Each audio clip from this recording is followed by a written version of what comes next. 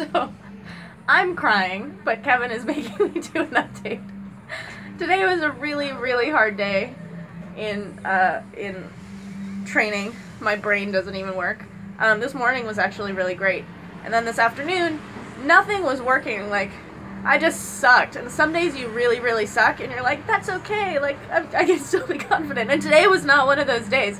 Today was like being stepped on and told you suck, like, at the same time, and someone just kind of, like, crushing you, and you're like, my soul is dying. And you know you can, like, have this out-of-body experience, like, buck up, camper. This will be a better experience if you just fucking, like, suck it up.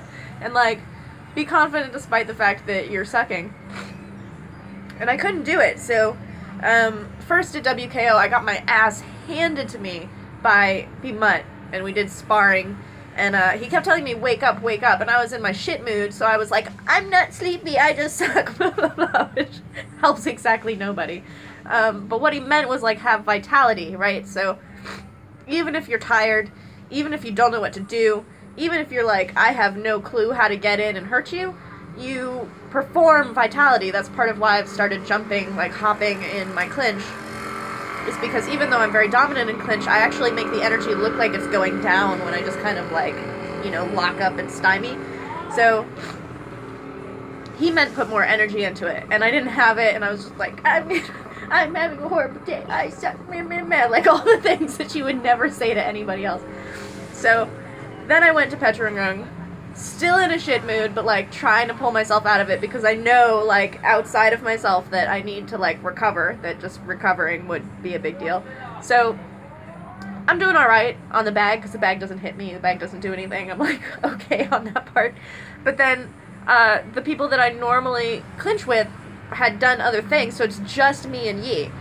Yi used to be smaller than me, and now Yi is bigger than me. Yi was a jerk when he was smaller than me, and now he's so much bigger than me, and a jerk, and strong. So he just, like, whips me, just kills me in clinch. And, again, same lesson. You just, like, get through it.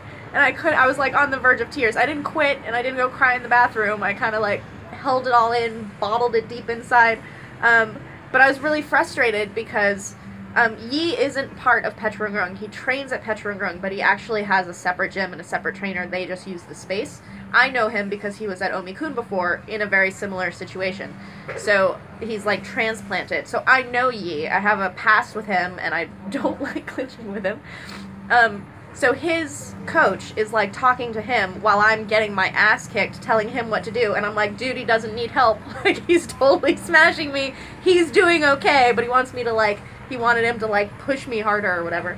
And then Pinu doesn't say anything to me. Like, nobody on my team is helping me. Grandpa's watching. Like, all these people I know are watching me get my ass kicked and not helping me at all. Two things. Pinu was like, Sylvie, get off the ropes. Like, awesome. Thanks for helping me, bro.